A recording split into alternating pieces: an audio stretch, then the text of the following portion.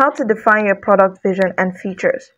One of the biggest challenges in developing an MVP is defining what the product should do and how it should look and feel. This requires a deep understanding of the customer's needs and how the product can meet those needs. It's also important to understand the technical viability of the product and the resources available to build it. One solution to this is to use the lean approach to product development, which involves building an MVP in small, iterative steps.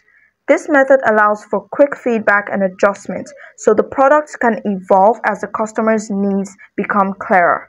Another solution is to focus on user testing and research to ensure that the product is meeting the customer's needs.